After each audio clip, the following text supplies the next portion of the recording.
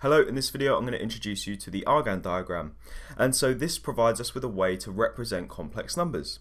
So this is what our Argand diagram looks like. Sometimes it's called the complex plane, and you can see it looks very similar to a Cartesian plane like XY coordinates, except rather than an x-axis we have a real axis which is representing the real numbers, and rather than a y-axis we have an imaginary axis which is representing imaginary numbers. And so let's see how we can represent numbers on the Argand diagram. So first we'll represent the number 4. Well, 4 is a real number, so it's going to be on our real axis and it's going to be here at the point 4. Next we'll look at negative 3i, which is an imaginary number, so it's going to be at negative 3 on the imaginary axis. And then we'll look at 3 plus 2i, so this is a complex number, okay? And when we're representing complex numbers on the Argand diagram, it's almost like coordinates, and so we'll have our real coordinate and then our imaginary coordinate.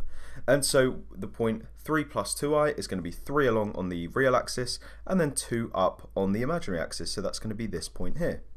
And then its conjugate is next, so that's 3 minus 2i, and that's going to be this point here. Okay, so it's pretty easy. Now you might notice that a conjugate to a complex number has a line of symmetry in the real axis, so that can make it quite easy when we're drawing complex numbers. And I think that's pretty much it for this video. It's quite a short video just introducing you to the idea of the Argand diagram. Thanks for watching.